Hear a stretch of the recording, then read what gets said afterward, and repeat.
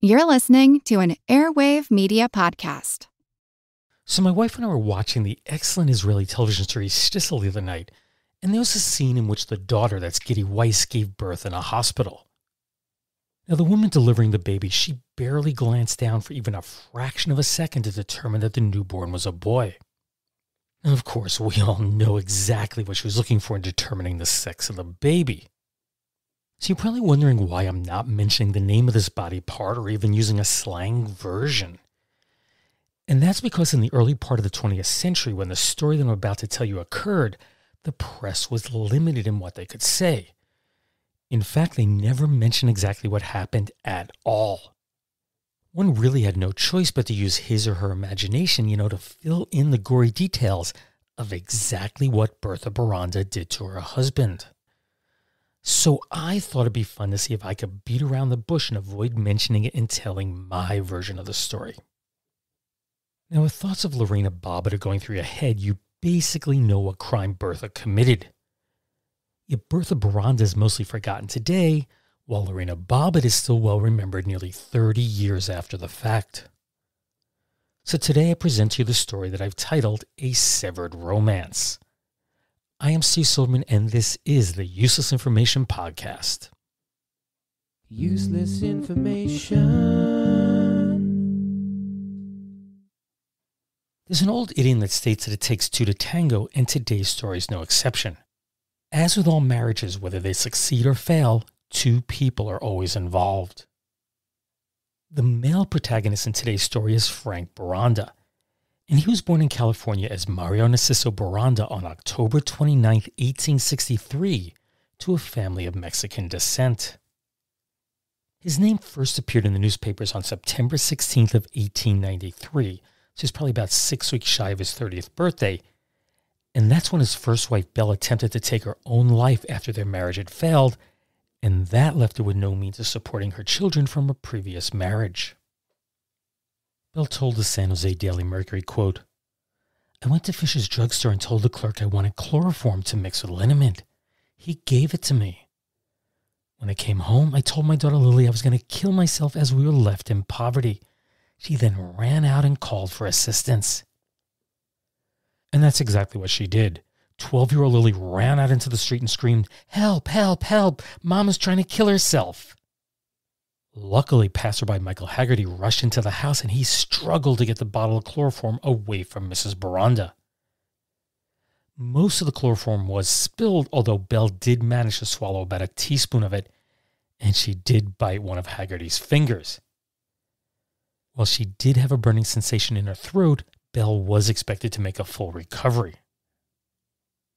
Afterward, Belle told the same reporter that Frank had been physically abusive towards her, stating, quote, "My husband always treated me cruelly, and on one occasion when he came home, he gave me a beating." 2 years later, on November 20th of 1895, Frank would petition the San Jose court for divorce, and while Belle played no further part in the story, her testimony helped set the stage for Frank's second marriage. And this is where Bertha, or Bessie Zettel, comes into the picture. She was Frank Boronda's second wife. Now, Bertha was born on March 14th of 1877 in Morton, Minnesota, and unfortunately the details of how Bertha ended up in California and how she met Frank, well, that remains a mystery that's lost to history. What is known is that the couple tied the knot on Christmas Day of 1901. Bertha was 24 years old and Frank was 38 at the time. But after about 18 months of living together, Bertha observed that Frank's love for her had dwindled significantly. She suspected that he was seeing other women, and this led to frequent quarrels between the couple.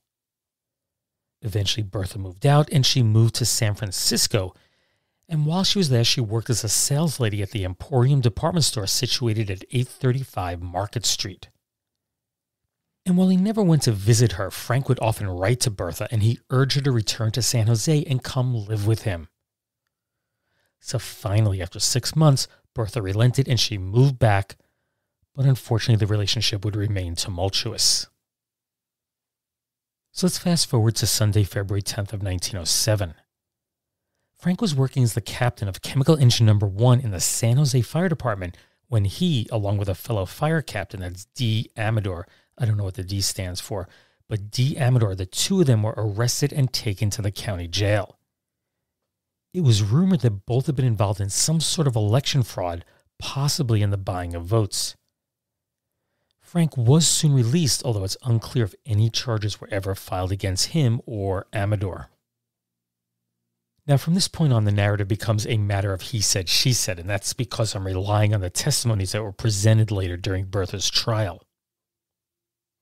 Now, during a 2-week period in mid-May of that same year, now again, this is 1907, Frank suddenly stopped coming home for his meals. He was required to spend most evenings sleeping at the firehouse, so really there's no mystery there. But they live right next door, and Bertha was unable to determine how Frank was feeding himself. He simply was not coming home. And here's where things really begin to turn sour. Frank departed from San Jose abruptly on May 26, but returned the following day, although he didn't return home to Bertha. According to Frank, he left to get a fireman's cap in Oakland, and he ended up staying overnight at his sister's house after meeting with a friend named Geraldo. Bertha, on the other hand, believed that Frank had left in anticipation of being rearrested for election fraud and that he was making plans to flee to Mexico and possibly leave the country. And he may have been doing so with another woman. At least that's what she suspected. Then, 2 days later, on Wednesday, May 29th, Frank finally returned to their home at 28 San Pedro Street, and he invited Bertha to join him at the theater. They had a meal together, and then they headed off to the Jose Theater, which was located at 62 South 2nd Street.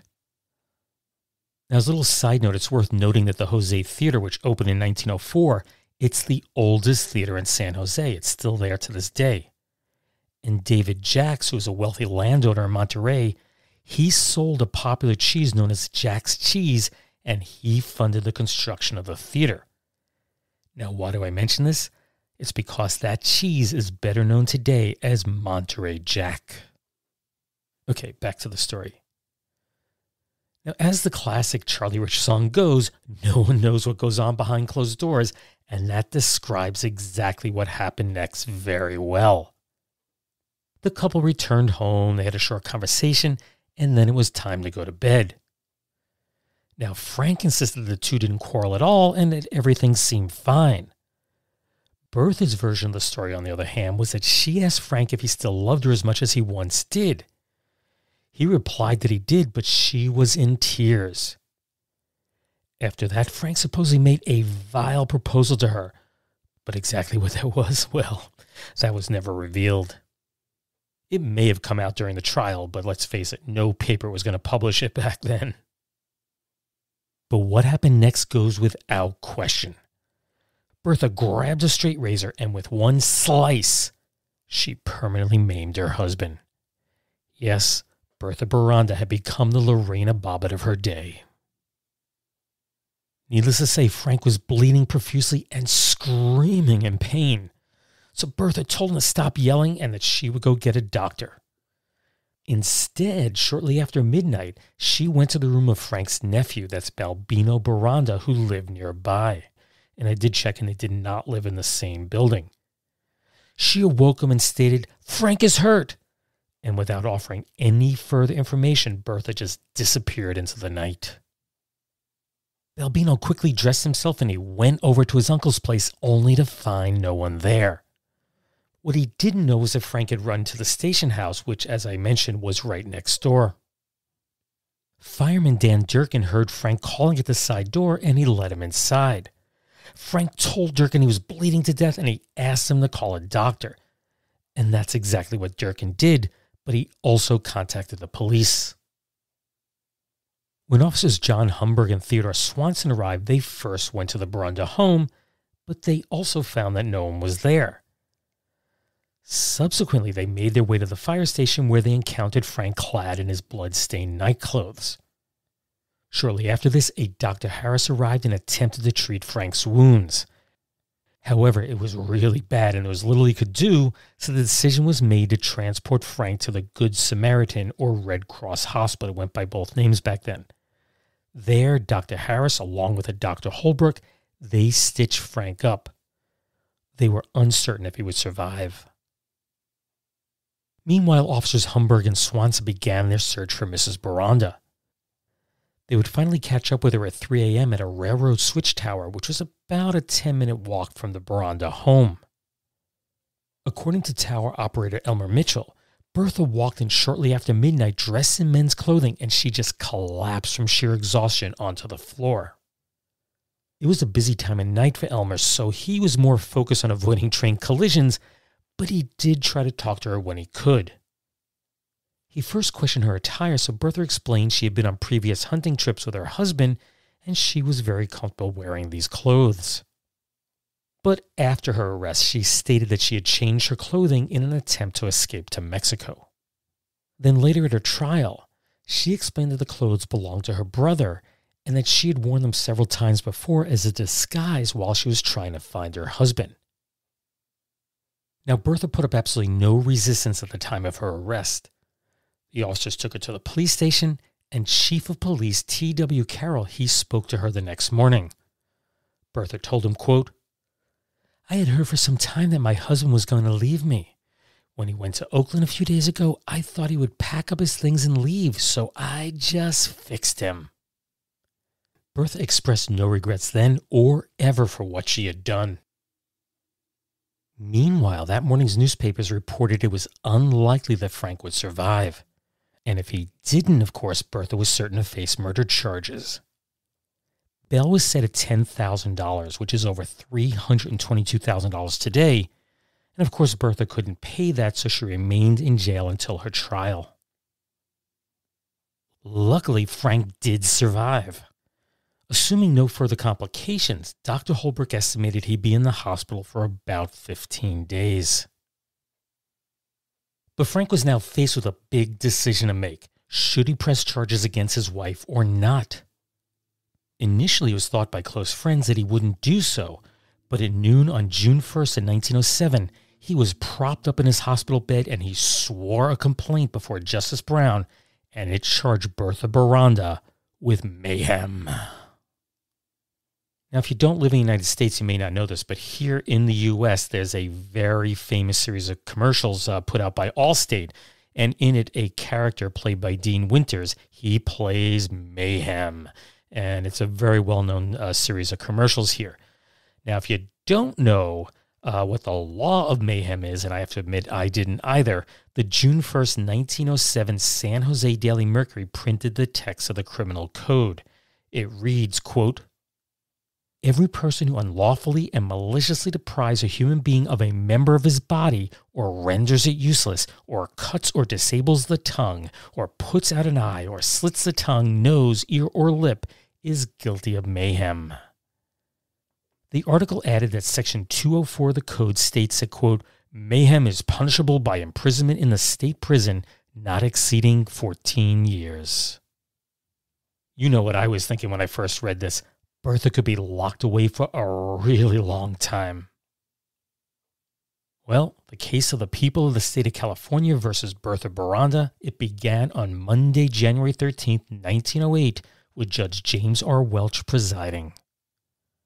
Attorney B.A. Harrington defended Bertha, while Deputies District Attorney H.A. Bridges and C.C. Coolidge, they represented the state. And as you'd expect, Frank was called as the first witness, and Attorney Coolidge asked him to go step by step, quote, "through the disgusting but essential details of the horrible affair." Attorney Harrington then did the usual cross-examination, and that was followed by a number of witnesses. And that included the firemen, the policemen, the doctors, and even Elmer Mitchell, the switch operator. But the last person to go on the stand was Bertha herself. She told of how she suspected that her husband was going to leave her, how she found suspicious letters from other women, and what happened in the hours leading up to the moment that she inflicted that terrible wound on her husband. Yet, strangely, she claimed to remember absolutely nothing from the time of the attack until she woke up in jail the next morning. The entire trial would last about 4 days, and after closing remarks, Judge Welch gave instructions to the jury of 12 men. Now, I'm not going to read the entire thing, but it read in part, quote, What is known as transitory mania, moral insanity, irresistible impulse, and uncontrollable impulse cannot be advanced as an excuse for the commission of crime, where the person so committing crime is capable of knowing right from wrong. If, in the case before you, it should appear that the defendant was laboring under some irresistible impulse or some uncontrollable impulse or moral insanity, this would be no excuse for the commission of the act charged if it appears that she was capable of discerning right from wrong. He further went on to state, quote, "Jealousy of wife is no excuse for the commission of the crime of mayhem. The law knows no sex in crime. A woman is as amenable to the law as a man." On Thursday, January 16th, 1908, the jury went into deliberation just before the noon lunch recess. 2 hours later, jury foreman R.A. Crosby stood up and read the verdict. And I think this is a good place for a commercial break. Don't you agree? No, I'm not going to do that to you. Here's what he said, quote, "We, the jury, find the defendant, Bertha Boronda, guilty as charged in the information." Then, on Monday, February 24th, Bertha received a sentence of 5 years in San Quentin prison from Judge Welch. Now, in reporting the story in the California newspaper, it described her act as, quote, "unspeakably mutilating her husband." In other words, you fill in the blanks. 5 days later, Bertha would make history as the first woman ever admitted to San Quentin on the 29th of February, the first woman ever to do so on a leap day. There was an attempt to appeal the verdict, and it mainly centered around two prisoners, and they claimed that they had overheard one of the jurors, who was identified as W. Kennedy. Supposedly, Kennedy told Deputy Sheriff W.H. Cropley that, quote, "Bertha Boronda is guilty of mayhem. Her attorney cannot win because I believe her guilty." Of course, Kennedy and Cropley denied that conversation ever took place, and ultimately the two prisoners, they were charged with perjury, although I don't know the outcome of that case, and ultimately Bertha's appeal was denied. But Bertha wouldn't have to serve out her entire sentence. She was paroled on good behavior from San Quentin on December 20th of 1909. If you do the math, that's from the day of her arrest through the day of her release. Her entire incarceration totaled 2 years, 6 months, and 20 days. Little's known of what happened to both Frank and Bertha afterwards, but it should come as no surprise if they opted not to get back together, would you? Now, I do know that Frank's tenure with the fire department wasn't destined to last much longer. That's because with the election of San Jose Mayor Charles W. Davison in 1908, his administration embarked on a policy of purging the department. Then, in July of that same year, numerous members of both the police and fire departments were either terminated, demoted, or coerced into resigning. As a result, Frank was demoted from captain to what they called extramen, so he ultimately decided to submit his resignation. It wouldn't be until April 14th of 1923 that Frank finally filed for divorce from Bertha. His claim, and I know you're going to be shocked by this one, his wife slashed him with a razor and deserted him. But what I found in my research is that California marriage records clearly show that Bertha had already remarried. She had tied the knot with Alexander Patterson on May 24th of 1921.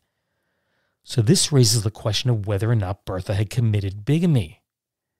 That, of course, is difficult to determine with absolute certainty. There is the possibility that she obtained a swift divorce in Reno or another location and never told Frank, or she may have been under the impression that her marriage to Frank had already been dissolved. I guess we'll never know. It's hard not to speculate whether Patterson was aware of the grave injury that Bertha had inflicted on her first husband. And I have to tell you, the answer to that question is almost certainly yes. He just had to know, and there's really a straightforward explanation for this. You see, Alex had been previously married to Mary, who was Bertha's older sister. He just had to know. Well, one has to wonder if Bertha may have been a bigamist. There's really no question that Frank's third marriage to Josephine Carmela Warburton on June 9th of 1925 was above board. This time the marriage was successful, and the two would stay together until Frank's death in Monterey, California on April 2nd of 1940. He was 76 years of age. Now, Josephine, who was 32 years younger than Frank, she passed away on May 29th of 1988. She was 92 years old, and she had lived 48 years without Frank. As for Bertha, historical documents show that she was a chambermaid in San Francisco in 1910, a laundress for the Southern Pacific Hospital in that same city in 1917. She was a waitress at Camp Meeker in Sonoma, California in 1920. And then in 1930, according to the census, it shows that she was employed as a hotel chambermaid in San Francisco, but her marriage status is questionable. That's because Bertha is listed as being married, but she clearly wasn't living with Alex at the time. He was residing in Los Angeles with his son George, and he's listed as a widower. So did they separate? Did they divorce? I honestly don't know, but I can say with certainty that Alex passed on 4 years later. So I just can't help but wonder if maybe he was staying with his son because he's in poor health. On January 18th of 1950, Bertha passed away in San Francisco at the age of 72. She was laid to rest at the Calvary Catholic Cemetery in San Jose alongside her youngest brother, Albert Zettel.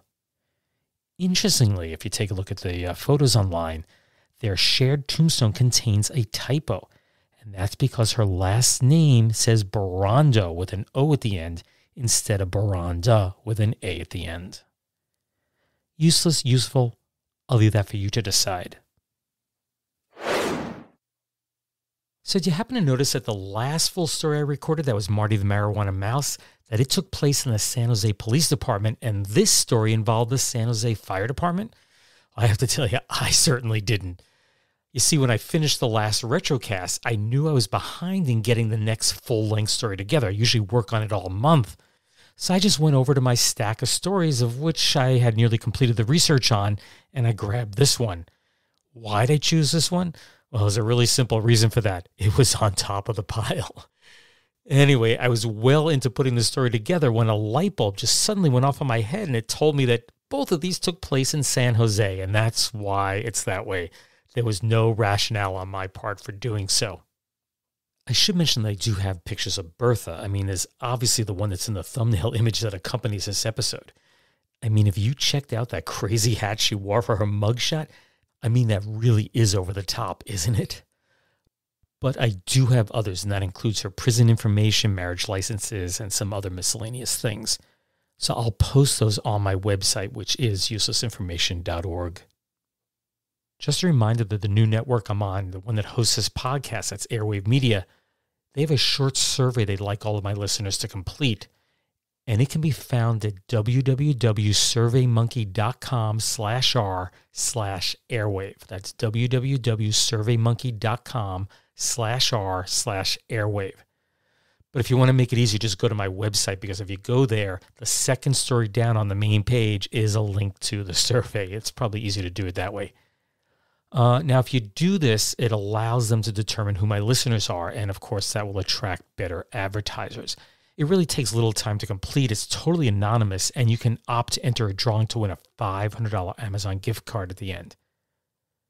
Now, my understanding is that the survey will be live for another month, although I don't have a definite end date for that. If for some reason you'd like to contact me, whatever it may be, my email address is steve@uselessinformation.org. That's steve@uselessinformation.org. You can also use the contact form on the Useless Information website, or you can go through Facebook Messenger. The Useless Information podcast is now part of the Airwave Media Network, and you can discover more great podcasts just like this one at airwavemedia.com. Anyway, thanks as always for listening, and take care, everyone. Bye.